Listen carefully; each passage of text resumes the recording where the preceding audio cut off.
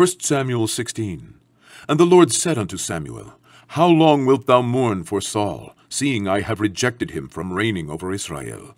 Fill thine horn with oil, and go. I will send thee to Jesse the Bethlehemite, for I have provided me a king among his sons. And Samuel said, How can I go? If Saul hear it, he will kill me. And the Lord said, Take an heifer with thee, and say, I am come to sacrifice to the Lord.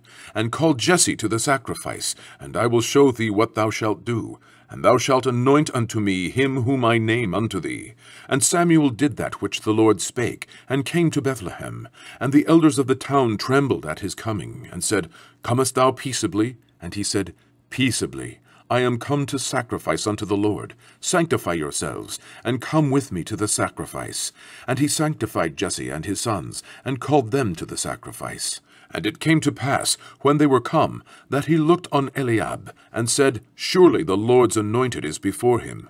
But the Lord said unto Samuel, Look not on his countenance, nor on the height of his stature, because I have refused him. For the Lord seeth not as man seeth. For man looketh on the outward appearance, but the Lord looketh on the heart.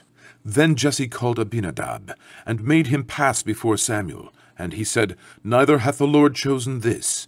Then Jesse made Shammah to pass by, and he said, Neither hath the Lord chosen this.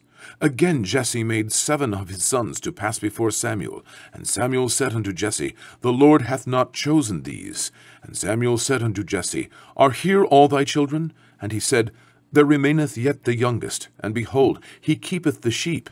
And Samuel said unto Jesse, Send and fetch him, for we will not sit down till he come hither. And he sent and brought him in. Now he was ruddy, and withal of a beautiful countenance, and goodly to look to. And the Lord said, Arise, anoint him, for this is he. Then Samuel took the horn of oil, and anointed him in the midst of his brethren. And the Spirit of the Lord came upon David from that day forward. So Samuel rose up, and went to Ramah. But the Spirit of the Lord departed from Saul, and an evil spirit from the Lord troubled him. And Saul's servants said unto him, Behold now, an evil spirit from God troubleth thee. Let our Lord now command thy servants, which are before thee, to seek out a man, who is a cunning player on an harp.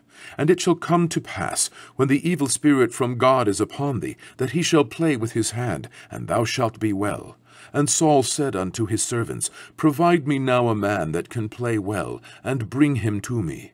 Then answered one of the servants, and said, Behold, I have seen a son of Jesse the Bethlehemite, that is cunning in playing, and a mighty valiant man, and a man of war, and prudent in matters, and a comely person, and the Lord is with him.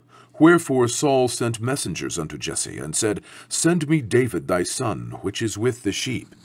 And Jesse took an ass laden with bread, and a bottle of wine, and a kid, and sent them by David his son unto Saul. And David came to Saul, and stood before him, and he loved him greatly, and he became his armor-bearer. And Saul sent to Jesse, saying, Let David, I pray thee, stand before me, for he hath found favor in my sight. And it came to pass, when the evil spirit from God was upon Saul, that David took an harp, and played with his hand. So Saul was refreshed, and was well, and the evil spirit departed from him.